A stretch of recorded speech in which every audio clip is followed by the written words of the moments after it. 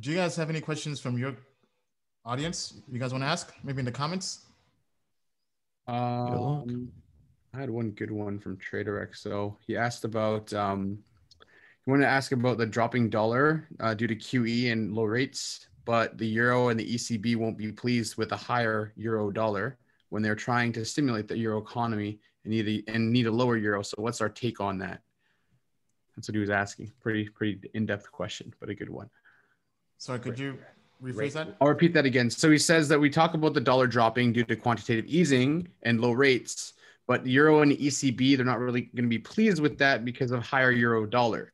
So when they're trying to stimulate the euro economy, they need an actual lower euro. So he wanted to know like what our take was on that. I don't know if it was a well asked question in that way, but what's going on with quantitative easing on the euro? I don't know. Like, which I don't follow the European market. Me either, because I eat freedom fries. So here's an idea.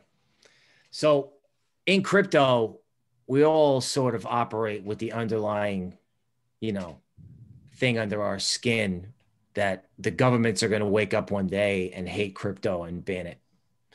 I got a different idea.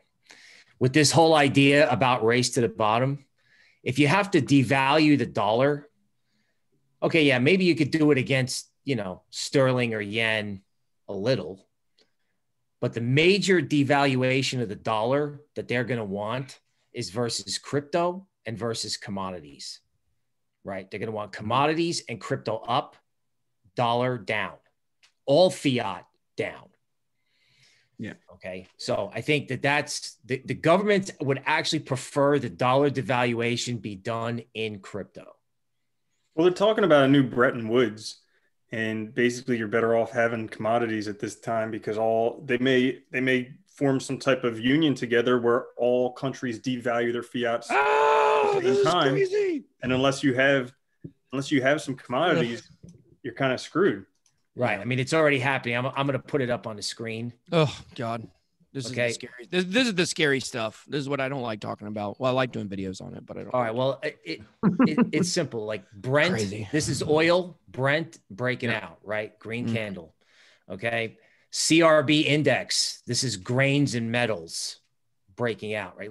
Look at the give up trade in March in commodities. Wow. Okay. Give up and then the other way.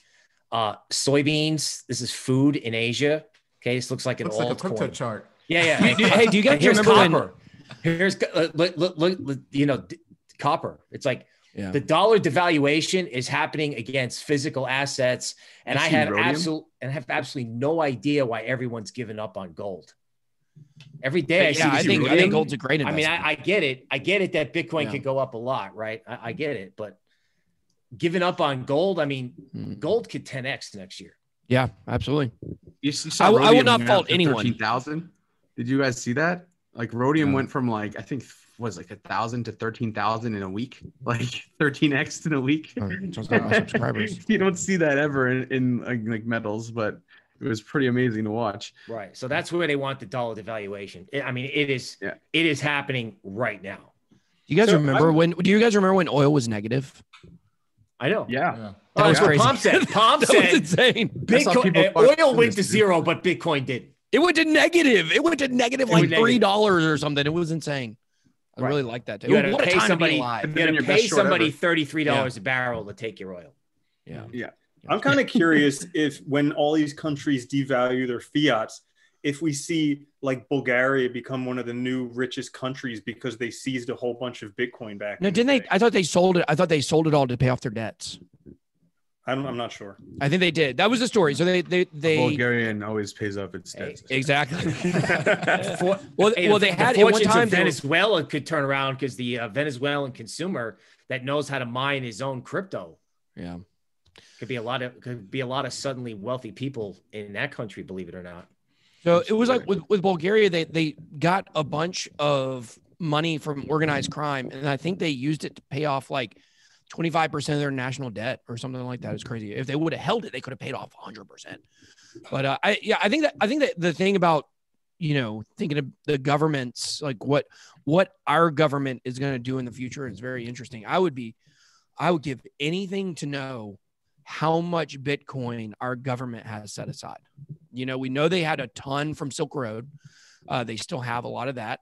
And I would be very curious to see, because, you know, I think that's one thing people aren't really thinking about, which is if we do lose the reserve currency, if our government in the United States had a bunch of Bitcoin, then, you know, they might push to make that reserve currency possibly, you know, if not the SDR. A Bitcoin standard instead of a gold standard. How cool would that be? That would be cool. Well, see, that's the thing that I did a video on that because it's very interesting. A lot of people don't think about that. Like, I, for a long time, was like, Bitcoin will never be the reserve currency, because I was taking it from the perspective of like, governments aren't just going to be like, let's go with Bitcoin. But like, what if Bitcoin became the standard to base value on?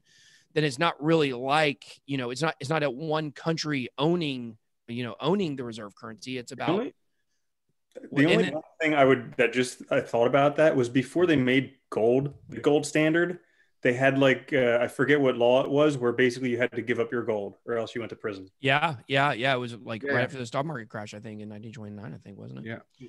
So that's very interesting stuff. And I've actually done a series on my channel called The Great Reset. We got part 5, the last one coming out on Wednesday, because that's the really scary stuff when they're talking about the World Economic Forum. There's a blog that they put out a few years ago that's just like terrifying. They're like, well, I used to think I wanted privacy, but now I've totally decided, like, they're giving the perspective of like a girl living in the future. And she's like, you know, I used to think I really valued privacy, but now that I have absolutely none, I've decided I don't even like privacy. And it's just like such scary stuff coming from there. And where they're talking about the Great Reset and wanting like get rid of meritocracy, it's basically communism and socialism, which if that ever happens, America has to be the chess piece to fall for the rest of the world to go that way. So that's kind of what, you know, I think some people are pushing for. It's like Bitcoin's our last holdout. But speaking of last holdouts, I want to ask a question came from my audience, which is, what are our thoughts on privacy coins? Nobody's mentioned them in a long time. Remember the privacy coin run where there was like they were pumping every month. Yeah. Oh, yeah. So I think privacy coins will always have a use case, but governments are trying to ban them. They're going after them hard. Exchanges are I said it in 2017.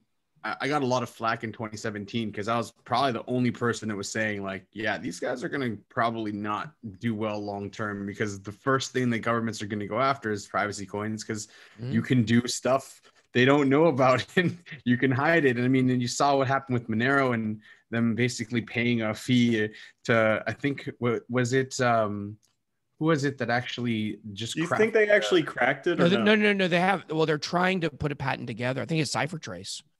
Trying to put a patent together to those guys that actually helped. I think they helped you, Ian. And so like these guys do like really in-depth research, and they worked in the FBI and all this stuff, and they're Rich, trying to crack right? Rich with Rich and them, right? So you know, the thing is, will they ever crack it? I don't know. Have they cracked it? Maybe. The thing is there's always going to be someone trying to crack them. They're going to always have to do work. But I still think people are going to use them. But then you have this new wallet thing where, you know, if you use a private wallet and they can track you. And I've been told about this from like 2 years ago. My friend ran one of the people that was in the exchange, bx.in.th, was the biggest exchange in Asia. And he literally like told me they were going to be doing this. They're going to track all your wallets. They're going to basically say your Bitcoin's no good because you got it from this source and you're not telling them where you're getting it from. So that's like the scarier part. Will it happen? I don't think so personally, but I don't know. Give me your take, guys. I think privacy coins have a use case, but maybe they're not going to be around forever. Privacy coins have a use case because governments are going to use them.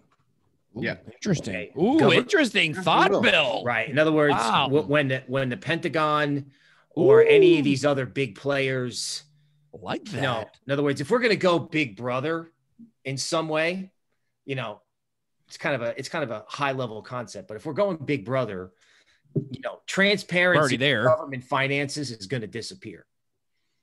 Right. So privacy coins will be used by governments and central banks. Right. In other words, when you say governments, do you mean like for, I guess, what's the word? Black ops? Nefarious actions. Nefarious? Yeah. Well, black ops, you know, if we're saying we're funding the military, if the military budget is this, but the military budget may be a certain amount in dollars and a certain amount in like, say, Bitcoin or Monero or whatever. Yeah. That's an interesting thought I've never thought about. But this is what I would say about privacy coins is I used to be like dead set against them, like from an investment perspective, like, okay, well, like eventually the governments are going to crack down on these. They're going to make it where it's impossible to trade them. And, you know, they're not good investments long term. But the funny thing is, the more we've seen governments try to crack down on them, the higher their value has gone. And you just think about, well, that makes sense. How much do you think an AK-47 is going to be if the government bans assault rifles? You know, like value's going to be up. It's going to be harder to get them.